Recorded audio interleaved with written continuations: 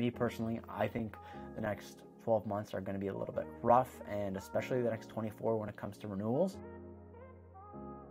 All right, so as we know, mortgage payments may be rising in the near future for a lot of homeowners who currently have fantastic rates on their mortgages. So when the home prices were at an all-time high in 2021 and 2022, we also saw mortgage rates at an all-time low, which meant some people were able to buy their first home or their second home and lock into a fantastic rate, potentially under 2%. And we're talking fixed rate mortgages. So the issue we're going to be having in the near future is these payments are going to be up for renewal. They're not able to continue having this low interest rate once their mortgage term is up. And the big concern when it comes to things like that is, now the big concern there is the fact that you may potentially have a mortgage payment of $2,000.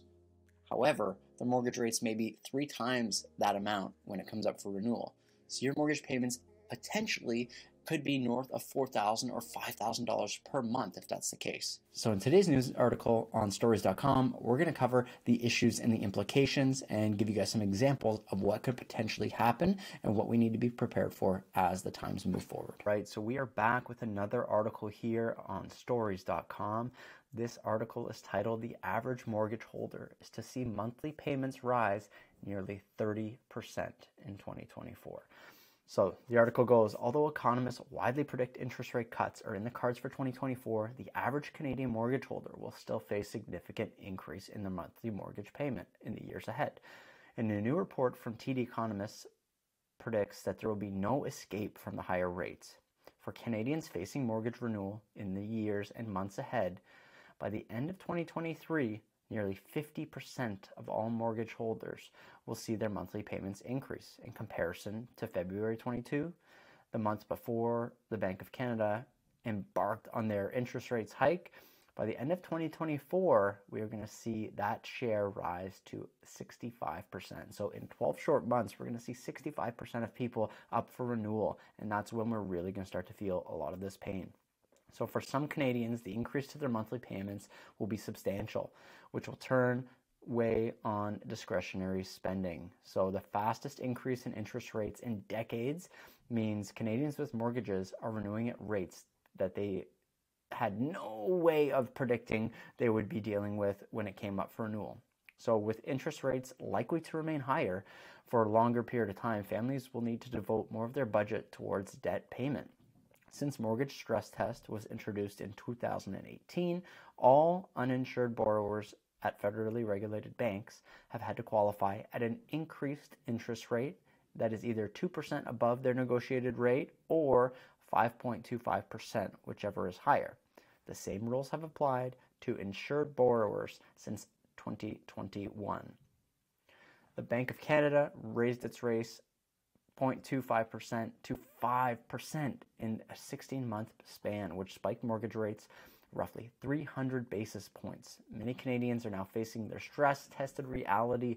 For those who haven't locked in their rates, the shock is even higher. Now, me, personally, I am riding that wave as well. I wish I wasn't, but the variable wave has been a rough ride for me to get through here. The report illustrates this by imaging on the chart above different payment scenarios for someone who bought the average price property for about $486,000 in July of 2018, with 20% down on a 5-year mortgage.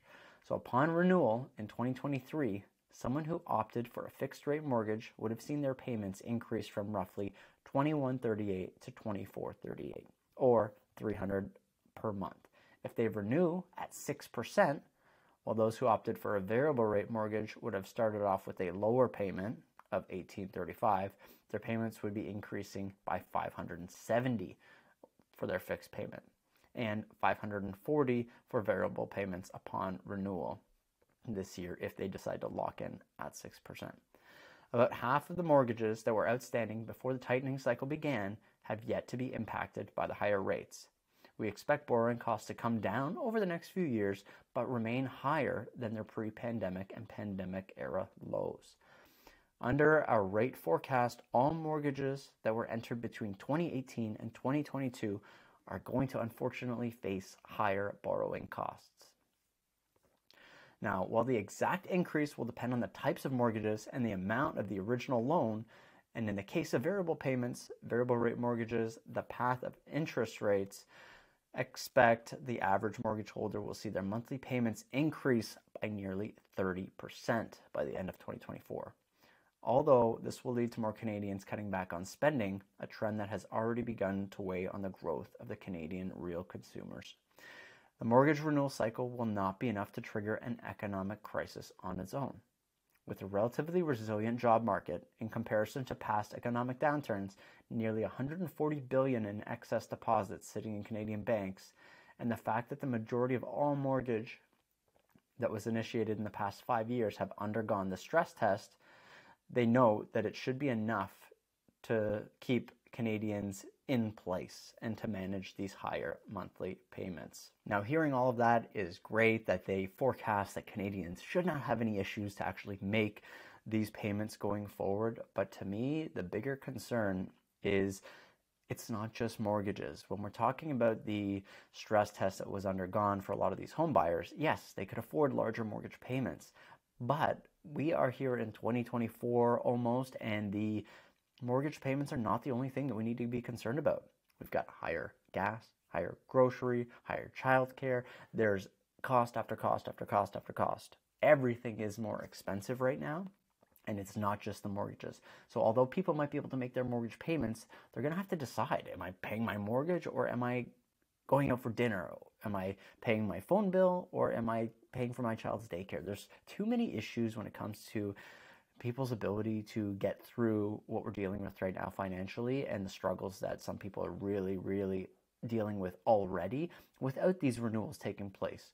So I think once these renewals happen, I think this article is not going to hold on to reality very well. Unfortunately, I think that there are going to be some people who are going to have a ton more issues, and the stress test is not going to matter at all because there are so many other factors, as we've mentioned, that are going to affect their daily income and what they're spending. So let me know what you think in the comment section down below. If you think that we're all going to be able to get through this because we had the stress test originally, or are you thinking that maybe I now have to downsize from my original purchase because I don't think I can actually maintain paying for all the food and all the excess that everything has gone up in cost, plus my increased mortgage now? Me personally, I think the next 12 months are going to be a little bit rough, and especially the next 24 when it comes to renewals. And I think it's going to be very eye-opening for a lot of home buyers who maybe overstretched themselves to begin with and are now going to be slapped with this increased interest rate. If you've seen my other videos discussing the Bank of Canada and what I think they might do, I don't think it's going to be enough to help some of these people. Personally, I think it is going to be a little bit of a mess. So thank you for watching this video. Once again, this article is from stories.com. I'll have it linked down below if you want to read through it yourself. I'd love to know what your opinion is in the comment section down below, and I'll see you in the next video. Bye for now.